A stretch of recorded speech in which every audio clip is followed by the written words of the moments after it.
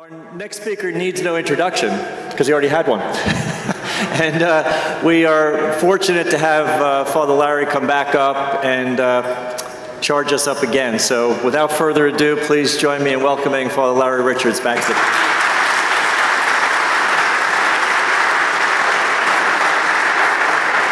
the... Okay, again, let's turn to Jesus and pray in the name of the Father and the Son and the Holy Spirit. Amen.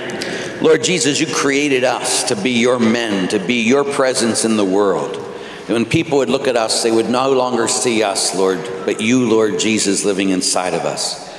Take control of us so fully that we would give your name glory all the days of our life. We beg you these things, Lord Jesus, in your most holy name. Amen. Mary, Mother of Jesus, pray for us. Good Saint Joseph, pray for us. And the Father, Son, and Holy Spirit. Amen.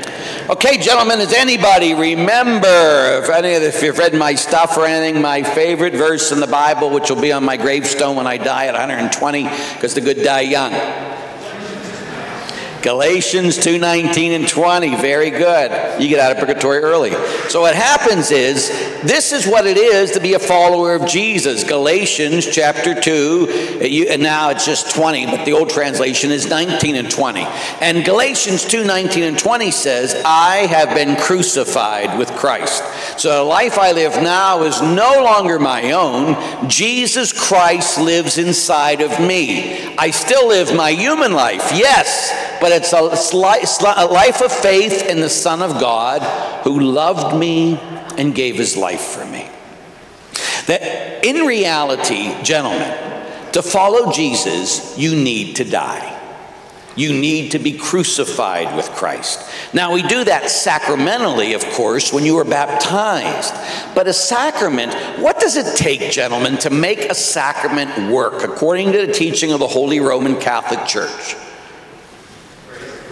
More than grace, grace is always there. Faith. Faith unlocks the sacrament. So the problem here, gentlemen, is that if you ever notice, how old are kids when they get confirmed down here? What grade? 14. Woo. Okay, so you have a 14-year-old and you confirm them. Does anything change after confirmation in this kid's life? Not really. Look at Mass.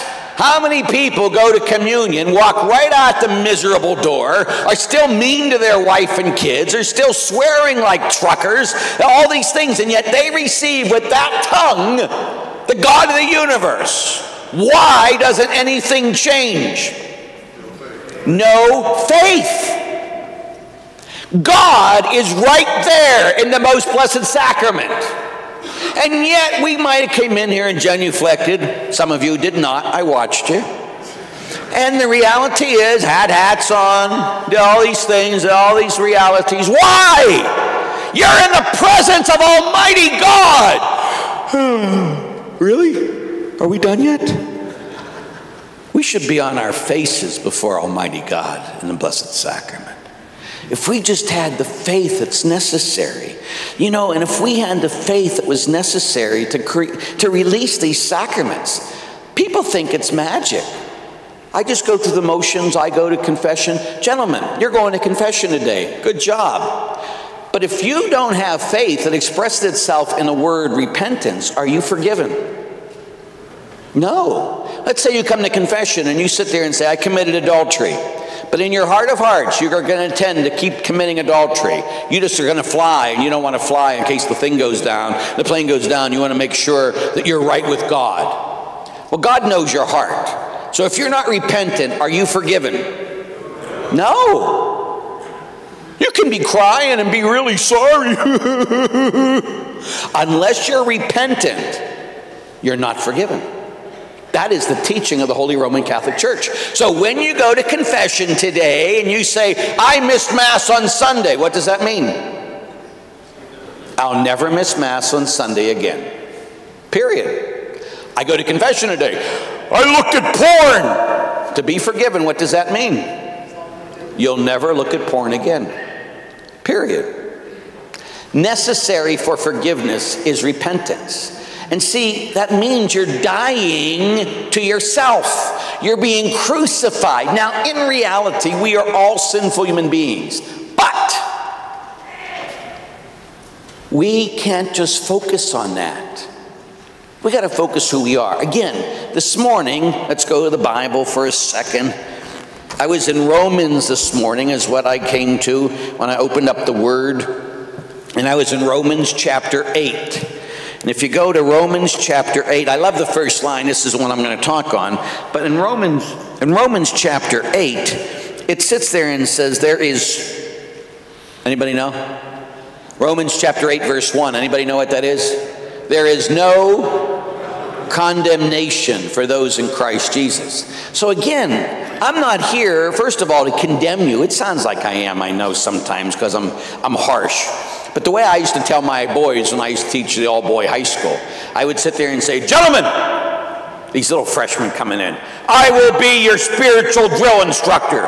For these next 4 years, I will do everything to get you to heaven. You might think I hate your guts, but I'll always be there for you, gentlemen. And they used to go, this guy's nuts. One day I'm walking through the hall and one of the kids didn't, they think I had good hearing because I was, it was 20 years ago. I still had good hearing. And I'm going through and I'm in front of Jesus. So Jesus, close your ears just for a second. Because as I'm walking through the hall, one of the little freshmen looked at the guy next to him and said, there's the bastard. Can you imagine? Well, the word bastard's in the Bible, Hebrews chapter 12. Anyway, but that's all beside the point. Anyway, so I sat there and I said, son, come here. Oh, yes, Father, I'm sorry, Father, I'm sorry, Father. I said, it's Father bastard to you. Do you understand me? Yes, Father, I get it. The reality is this. We are called to be men of love. And to be a man of love doesn't mean you tiptoe through the tulips. To be a man of love means you give your life away for others. The good general talked a lot about what it is to be a man, to sacrifice yourself for others. That's what it must be to be a man of God. We give our life away for others. Again, the day I drop dead, I want to be able to hear God the Father look at me and say, well done, good and faithful servant. I don't know what you want. That's all I want. And that means the only way that'll happen is if I gave my life with Christ, that I was crucified with him so I could bring other people to him. And that means we need to be willing to do anything. I have that radio show, and so some of you listen to it, and that's where I get in my most trouble, because on the radio show, I got to be more gentle than I am today with you guys, because I only have 3 minutes, and there's little old ladies that call, and young people, and kids that call, and so Dr. Ray says I'm going to start sitting down to pee all the time because of my radio show. He thinks I'm getting too soft. And so, but what I do is I'm trying to be pastoral, trying to meet people where they are to get them where God wants them to be. And so a person asked me a question, and I said, well, you got to pray about it. I can't tell you what to do, because it was one of those questions that, you need more than 3 minutes, and you need to discuss someone. But people want us to say, just don't do that, Okay. So a priest called me on the phone, and he says, Father, can I take you to task for something you said? I said, oh, please, Father, of course. And he says, well, when you told someone to do this, or you said you have to pray about it, you were encouraging the big part of the 9 ways to help participate in mortal sin. I said, I never even heard that before, Father. It's in the catechism. Okay, Father. And he says to me, he says, now, I'm very disappointed in you, Father, because, it was your confession tape or a CD that brought me into the faith and wanted me to be a priest and da-da-da, and you're getting soft. Okay, Father. I said, how long have you been ordained? 1 year. Okay. I said, have you ever been a pastor? No. And I said, Father, would you be willing to go to hell to get someone else to heaven? Absolutely not. St. Paul said he would. Remember when Paul says, I would hope to be lost if I could save some of them. What God wants us to do, gentlemen, is get over living for ourselves. About me going to heaven, about me not going to hell, but me bringing everybody I can with me You know, we have Hard as Nails kids here that work with Justin Fatica, and he's coming down here. Well, Justin Fatica was one of my students at Cathedral Prep, where I taught. And if you don't know Justin Fatica, he's, you know, he's on EWTN, and he's this kid, he's 40 years old now, but he was one of my first students I ever had at Cathedral Prep. And when I was sitting there teaching, when you teach all boys, now we had anywhere from 650 to 700 boys at our high school. One year we had 666 boys. 666, the sign of the Antichrist. So we threw one out the first week to get that number. But anyway, as we sat there, and I'm writing on the board, and he was anyway, I'm writing on the board. I was teaching morals. He was a junior in high school. And as I'm writing and teaching, I look around, and there's Justin Fatica in the front row, and or third row, and he has his hands behind his back like this, and his shoes off, and his stocking feet on the chair in front of him. Oh. And I went up to him, "You get your feet off that desk now!" And he looked at me and said, "You say please." Oh, gentlemen. I took him, I threw him out of there. I said, "You get the heck out of my classroom." And he says, "I'm going to tell no, first of all, he said, you're a jerk. You're a jerk. It's because of people like you that people don't go to Cathedral Prep. Because of people like you, you're a jerk." I said, "Get out of my classroom." He says, "I'm going to tell my dad." Whoa. So anyway, afterwards, as an aside, I went and called his dad, and I said, "Mr. Fatica, I threw your son out of my class today. He's being a jerk, and I won't have it in my classroom." And he wasn't like a lot of fathers today, like, "You yelled at my little boy, my perfect little child? How dare you yell at him?" He said, "Wait till he gets home, Father." My type of father. None of these wimpy ones that sit down. "You touch my little boy. Oh my little boy." Your little boy needs to man up is what he needs. He needs someone that's going to kick him in the butt. Not just his father, and hopefully you do. But he needs other men to challenge him. Gentlemen, have you figured out life is not easy?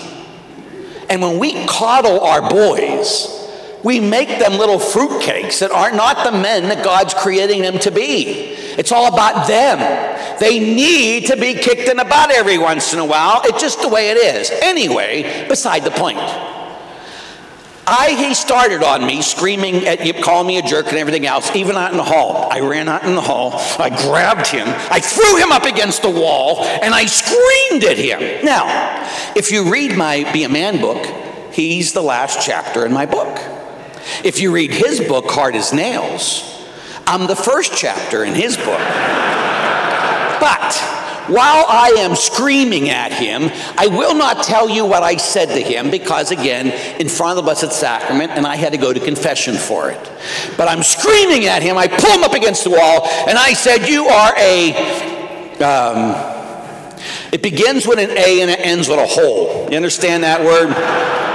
And I'm screaming it to him. "And you don't stop. You're this, and don't you come back to my classroom till you stop being that bad word."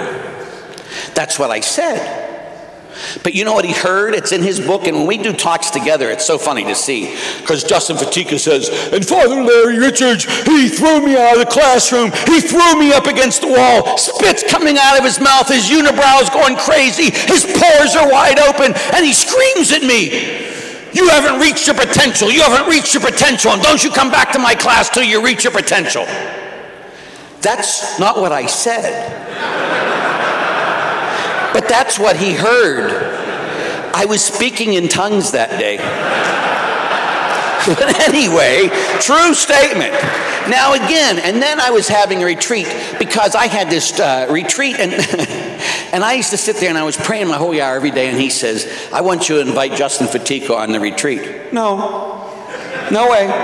And I was listening, and one day I was purposely, I remember this clear as day, I brought the newspaper in with me to my holy hour, and I was like a little child reading the newspaper. "I'm not listening to you. I'm not listening. Don't talk to me. I will not invite that little jerk I can't stand him. He's a pain in my back pew. I ain't going to do it." And finally, "Okay, I'll do it." but he's not going to come anyway. So I'll never forget in class, I said, Fatika, yeah, Father, we're having a retreat. You want to come on this retreat? I already know Jesus, Father. I said, well, maybe you could teach the rest of us about him. Oh. Justin, and I used to sit in his classroom, in his desk, and saying, God, I hate this kid. And I did. You got to change my heart to him. You got to change my heart to him. He came on the retreat, which I gave, and he came to great conversion. Justin goes around the world now, bringing people to Jesus Christ. And there isn't 2 weeks that it goes by, sometimes 3, where Justin doesn't call me and say, Father, I love you. Thank you for bringing me to Jesus. And I go, shut up. I don't want to hear it. Oh, Father, you got to take it. You got to take it. I love you. Shut up. Just shut up. But the reality is that even though I was hard on this kid, that's what it took to bring him to Christ. We got to be willing to do anything. You know, today, if they do the regular readings of the day today, you're going to hear in the gospel, unless they do Sunday's Mass, but if they do Saturday's Mass, the gospel today is what? Does anybody know? Love your enemies. That's not a suggestion. It's a command. And so if I want to love, because my enemy was Justin Fatika. He just was. But the Lord kept on my prayer because I was listening to him, as I talked about, and he tells me, I want you to do that, and I had to finally obey. And that brought that kid to salvation and thousands of other people to salvation, because Justin has brought thousands and thousands of people to salvation in Jesus Christ. But it wouldn't have happened if I wouldn't have got over myself and put God first. And so what we got to do is when we do this, so again, to go back here to continue in Romans chapter 8, what Jesus told me this morning was Romans chapter 8, the exact quote I gave you a little bit was quote 9, verse 9. It says, but you are not in the flesh. You are not in the flesh. You are in the Spirit, since the Spirit of God dwells within you. In dealing with men, often they'll sit there, and if I'll talk, oh, Father, I'm just a sinner. I'm just a sinner. I'm just a sinner. And I always go, you're not just a sinner. If you just define yourself by that, then what you are is you're going to sin because why? You're just a sinner. Oh, big surprise, I sin. That's a Protestant theology. I'm just saved by grace. It doesn't matter what I do. Oh, you're saved by grace, absolutely. But it matters a lot what you do. Because you have been crucified with Christ. So the life you live now is no longer yours. Jesus Christ lives inside of you. So this is the difference, gentlemen. Who are you looking at? What are you looking at? Are you looking at Christ inside of you or you? Because if you look at you, you'll just see a sinner. That's nice. But Christ lives inside of you. You know, again, the Holy Word of God sits there and talks about, you know, and again, I usually don't talk about this so explicitly, but I'm going to find it now. But it says in here, if you go and have sex with a prostitute, Paul's saying, what does that mean? You make Christ one with a prostitute. Why? Because anything you do, Jesus lives inside of you. So if you just focus on yourself as a sinner, I'm just a sinner, saved by grace, then you make Jesus sin inside of you when you sin. Really? I used to tell my boys at the school, I'd say, gentlemen, none of you would ever bring your girlfriend in front of the tabernacle and have sex with your girlfriend in front of the tabernacle, would you? And they'd always say, Father, that's disgusting. A few of them would go, I said, if you'd never bring your girlfriend and have sex with them in front of the tabernacle at the cathedral, which is our chapel, was the Cathedral of Erie, I said, if you would never bring your girlfriend in there and have sex with them in front of the Blessed Sacrament, you better not do it anywhere else. Why? Where is Jesus? Inside of you.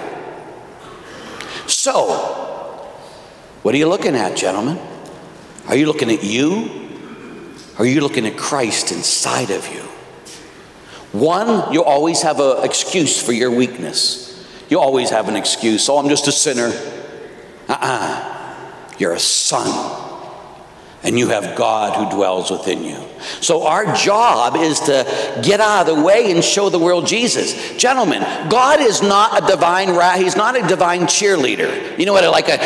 God isn't looking down at you and going, okay, guys, you can do this. Come on, I'm gunning for you, guys. You can do it. You can. You messed up there, you know.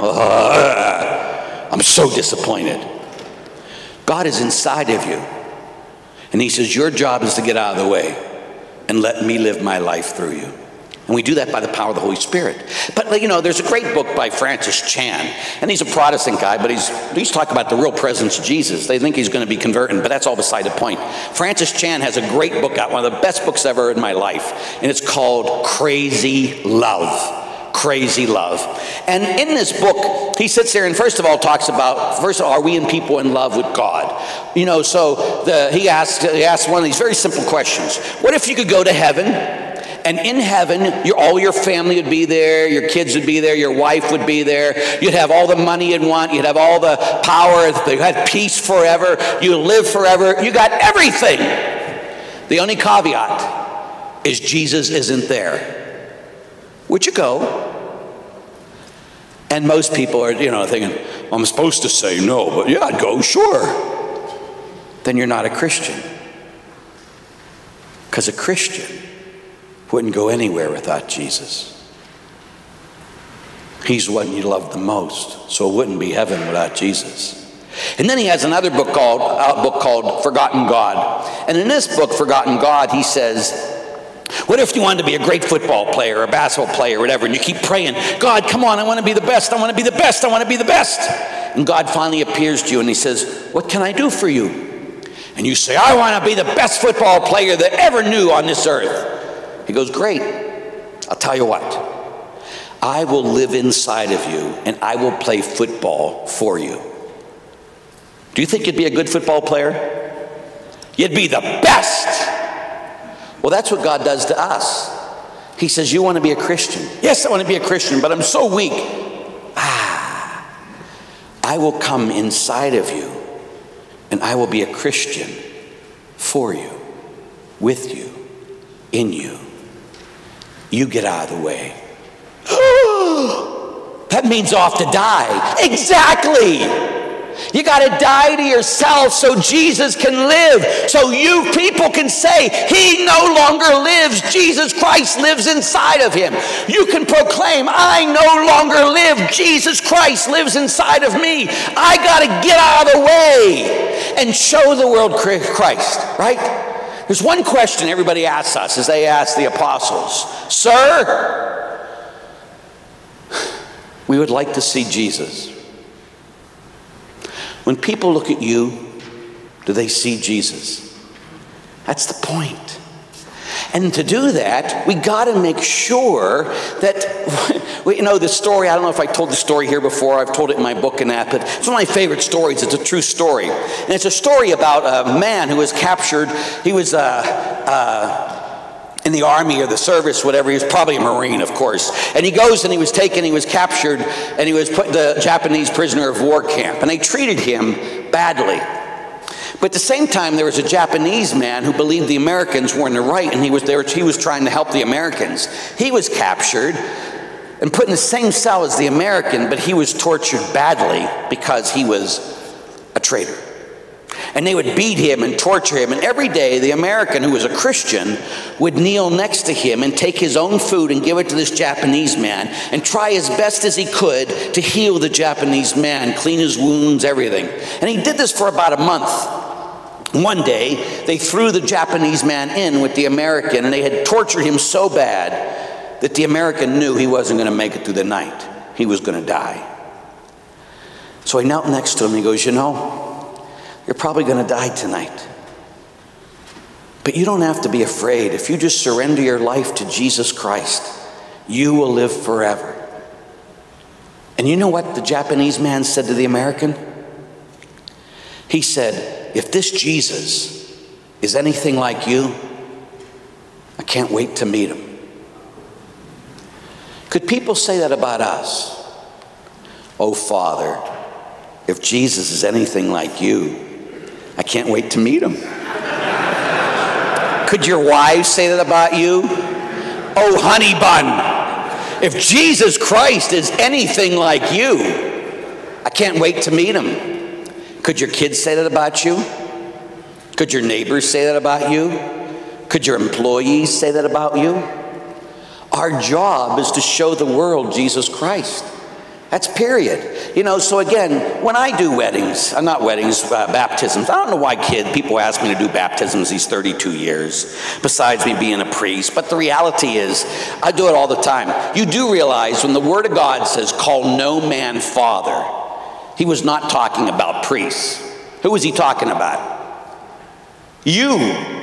He was talking about the person who had sex with your mother, your father. That is not your father. They did not call priest father. So I love when a fundamentalist says, call no man father. I say, what do you call your dad? Well, he didn't mean that. That's exactly what he meant. So, gentlemen, so every time I do a baptism, there they are in the front row. If it's at Mass, I always love to do this the most. And I always sit there and I say, now, we all know that Joe is not the father of this child. And everybody goes... And the woman turns beet red. But they're all used to me now, because who is the father of this child? God is the father of this child. Gentlemen, you are not the father of your children. God is. You're supposed to show them God. You are Saint Joseph to your children. God used you to bring forth eternal life. But he's the true father. And so when they look at you, they're looking for God. You show them God. Again, Danny Abramowitz, who's with me on EWTN, remember he used to play for the Saints. He was a coach. He still has some of the great records when he played football.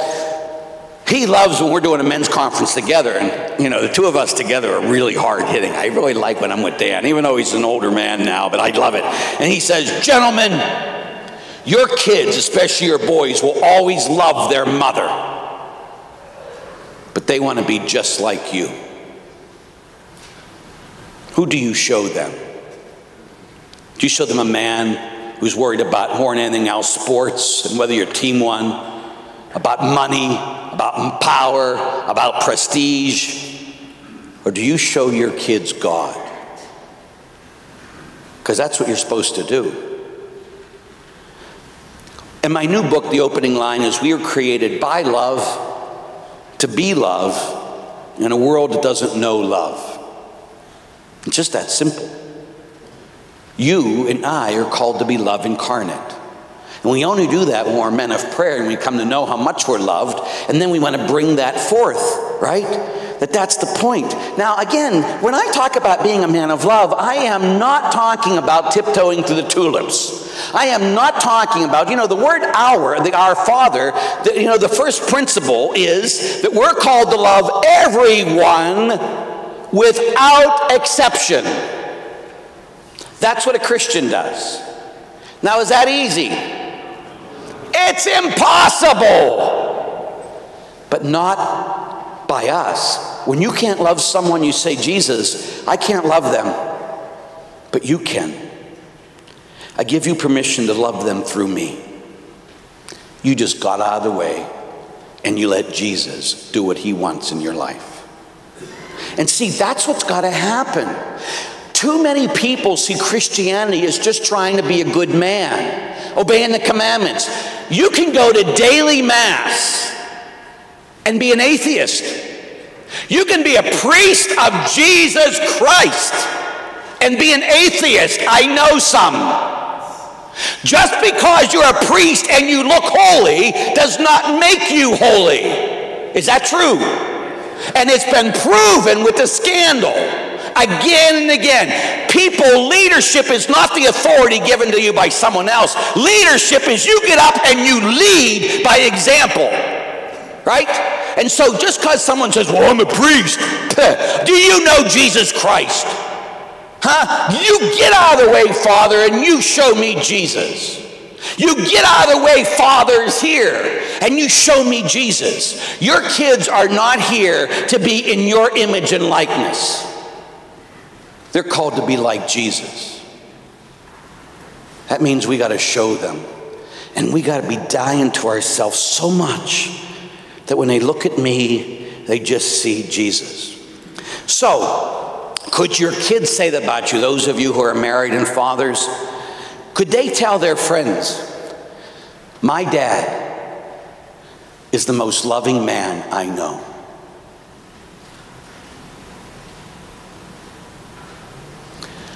Could your kids say about you, my dad is the most loving man I know?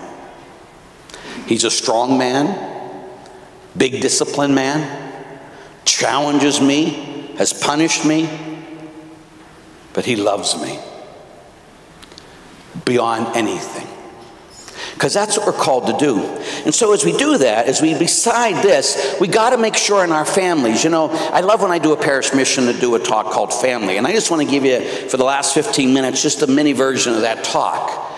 So family spelled F-A-M-I-L-Y, correct? The first word is F. What's F for? Faith and forgiveness. What's F for? Faith and forgiveness. You need to show your children faith. And you have to model that. You can't just say, you will do, like my dad, something. You all know my father died of alcoholism, and you know the story. I've told it here many times. But anyway, my dad had a saying, you do as I say, not as I do. Stupid, hypocritical person that would ever say that to their children. Your kids want to be just like you. They're going to do what you do. So my dad smoked. So that's what I did. Smoked. Why? Because I want to be like my dad. So my father set me down a tradition of killing myself by smoking. Because if you smoke, you're killing yourself. You're ruining the temple of the living God. But my father started me like that. I don't give it to smoke now. But I wanted to be like my dad. My father was a man. He smoked. My father was a man. He drank. I drank. I smoked. Because I want to be like my dad. You need to show them who God is by your actions. Don't you ever say, do as I say, not as I do. And how many, I ain't going to ask how many do it, but you know, there's a good many of you that have. So faith and forgiveness. Forgiveness. There are some of you who haven't forgiven your mother, your father, your sister, brother, haven't talked about it because they hurt you once, da-da-da. You must forgive or be damned. Today you're going to say the Lord's Prayer. And at Mass it says, and forgive us our trespasses as we forgive. So you're telling God today, when you say this prayer, if I forgive others, forgive me. If I don't forgive others, damn me. Right? Because he says it right after he says, right after in Matthew's Gospel, he teaches us the Lord's Prayer. He says, if you forgive the sins of others, your heavenly Father will forgive you yours. If you do not forgive others, neither will your Father forgive you. Now you might sit there and say, I'm not going to do it. I'll go to hell. Yes, you will. It's just that simple. Well, you don't forgive someone. Does it do anything to them? No, it destroys you like a cancer inside. Like, I'm sure you heard the story. It's kind of like drinking poison and hoping the other person dies. It just doesn't work. It's not a feeling. It's an act of the will. Father, I forgive them, and I ask you to forgive them. Done. It's a done deal. It's an act of the will. And you might sit there and say, Father, you don't know what it's like, what I had to go through. Oh, please. We all have our walk and our struggles. I entered seminary and I was 17 years old, quite young. I'm still a lifer. Can you tell I'm going to be 60 and I've been in this since I was 17? But when I was 17, young seminarian, the rector of the seminary sexually molested me. Now I could sit there and tell the story the rest of my life that I'm a victim. I'm a survivor. I'm a warrior, gentlemen. Because I forgave him long ago. Not because of him. Because I wouldn't let that man make me a victim forever. God called me to more. And when Jesus was on the cross, the very first thing he said to the people that were killing him was what? Forgive them. We gotta forgive so we can move on. We gotta forgive so we can stop sickness. We got to forgive so we can become strong. Never okays what they did. Still, they need to be punished, but you need to move on by forgiveness. And people, I know fathers who haven't talked to their sons over something stupid. You forgive, and you image to your children what forgiveness is. That's F. F is for faith and forgiveness. Next letter, A. A is for affirmation. What's A for? Affirmation. Gentlemen, you got to tell your wife and your kids something good. So what I always tell people is what I want you to do is say at least one good thing to your wife and kids every day. What? You say negative things every day to them. Why don't you say something good? If they don't find affirmation at home, and especially from their father, especially the girls, gentlemen, if they don't feel affirmed by their dad, they're going to look for a man who will affirm them and tell them how pretty they are. If you're not doing it. You know, once I was giving this talk, I was in Kansas City, Kansas, and then I had to go to Indianapolis, and it was a men's conference. They had 1,100 men there. It's a church very much like this in the round. And as I was speaking, I always scanned the thing because you can take me off on another one when somebody looked constipated. And there was a kid in the back, about 17 years old. He had a mohawk, he had black fingernail polish, he had the pea coat, he had the black boots on, and he's like this all my talks, because it was a men's conference. I spoke there from 9 to 5, just me. Hell on earth. And so as he's sitting there, he's going, and I'm thinking, okay, I miss this kid. I can't. Sometimes you get, sometimes you don't. And I'm saying goodbye, and I'm running out, and everybody's clapping as I'm walking out, running out the door because I had to drive to Indianapolis. This kid come running over to me. And I thought, he's going to kill me. And he handed me this piece of paper. And I'm thinking, oh dear. So every time I get pieces of paper, it's usually, Father, you're arrogant. Father, I don't like you. You scream a lot. You know, I get it, all those things. But I sat in the car and I thought, let's just get this over with. And I look at that and it says, Pax Omni, which means peace everywhere, which I didn't know. Anyway, so I open it up and this is what it says. Maybe one person in 1,000 years dies from too much praise. Every minute, a kid dies inside from lack of it. Do we praise our children, our spouses? Some of them hate to see you coming home because you're always negative. Do you affirm your family? If not, who will? A is for affirmation. M is for make memories. What's M for? Make memories. Gentlemen, you gotta have dinner with your family. You just gotta. You know, whether it's once a week or whether it's every night, you gotta take time to be with them. If not, what are you saying? Well, my kids are in sports, Father, like I was, great job. Then you're saying, if they don't have dinner together because they're playing sports, you're saying sports is more important than family. You start. You gotta have time together. What's your kids do? They come home and they find something in the microwave and they turn it on and they watch TV. Great dinner. That's not going to help them 30 years from now. You got to create memories. And you got to have times of joy.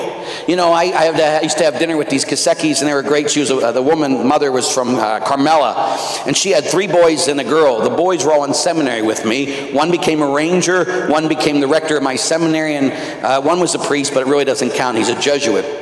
But anyway, he's the head Jesuit in the United States. But the reality is, I used to love to go to their dinner because it would take hours, and we would laugh and laugh and laugh. And one day we laughed so hard, the girl, who's now a doctor, laughed so hard she peed herself. What a memory. Do you have such joyful time at your dinner table that some of the kids would pee themselves? If not, that's why God sent me to you today, gentlemen. It's time. Let's make memories around our dinner table. Next letter. I. I is for intimacy. What's I for? Intimacy. Intimacy means, gentlemen, into me see.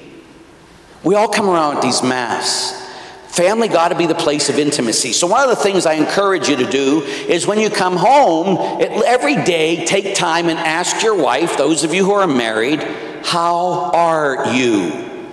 Not what did you do? How are you? I have anger issues, gentlemen. I don't know if you can tell. I go to anger management counseling every week when I'm home for the last year. I'm much better, thank you very much. But anyway, I have issues because my father was an alcoholic, because I was molested. All these things create issues in a person. Once someone read my Be a Man book and they wrote me and they said, Father, you have issues. I said, sir, I have a lot of issues. That's part of the reality. But the reality is we need intimacy in our families. I'm always on the road, all this stuff, and I'm always, every time, Father, you got me a minute, just a minute, Father. And so everywhere I go, they just take everything from me. And I was home Christmas, and I was on the road. I was so crazy. I was wrapping Christmas presents, and I was crying because I had to drive to Pittsburgh. I had nothing left to give. I was a mess. Got everything wrapped, dropped them at my mom's house, dropped everything off. The kids were still young. I had Merry Christmas! And I went down to the split-level house, and I just closed the door. My mother came down, knocked on the door, came in, and she sat there across from me, and she said, Larry, what's the matter? Nobody once the whole year before ever asked me what the matter was. Only my mother had intimacy. The problem with anger isn't the anger. It's the way we protect ourselves from either fear or hurt. And that's the way we learn to protect ourselves. But if someone comes to us and says, what are you afraid of? What are you hurt by? The anger will go. We need intimacy in our family. So you begin it with your wife every day, to take each of your kids once a week and say, hey, how are you?